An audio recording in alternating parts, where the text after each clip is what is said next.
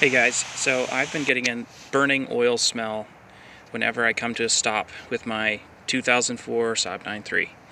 And I had a similar problem with a Ford Taurus that I had. And it's a result of oil leaking from somewhere on the engine and getting onto the exhaust. For this car, the oil pan gasket does leak sometimes, and it is very difficult to replace. You do have to remove part of the exhaust, and I'm not going to pay someone to do this on this car because of the age and how much it's really worth. It could be worth it to some people, but not to me. So what I did was I wanted to share the process. I use brake cleaner to degrease the areas where you can see the red line, where the oil pan gasket mates against the bottom of the engine and against the transmission.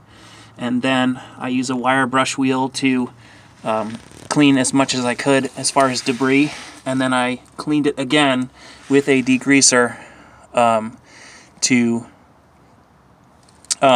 get as much as I could off. When you replace a gasket, of course, you're supposed to take the two halves apart and put the gasket between and then sandwich it.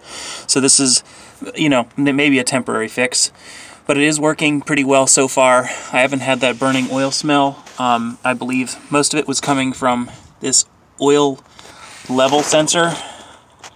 When your oil gets really low, this sensor right here where it's plugged into the bottom of the pan will tell you that, but it does leak after a while. That is also another part that's really hard to replace, because you have to take the oil pan out again. So I cleaned the surfaces as much as I could, and I applied RTV sealant. I believe it's made by Permatex, and let it sit for at least a day. It's about 50 degrees here, so I wanted to make sure it had time to cure, but it's working pretty well. I don't expect it to be completely,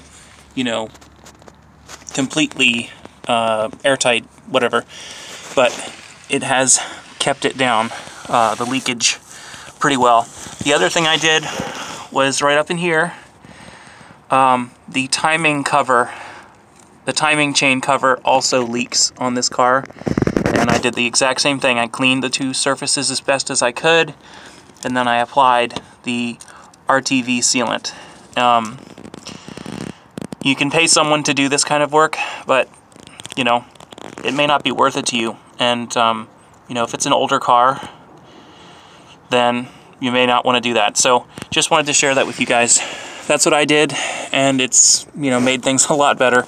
I don't know how much longer it'll work, but I've got a temporary break here from the oil smell now. When I come to a stop, there's no smell, so that's nice.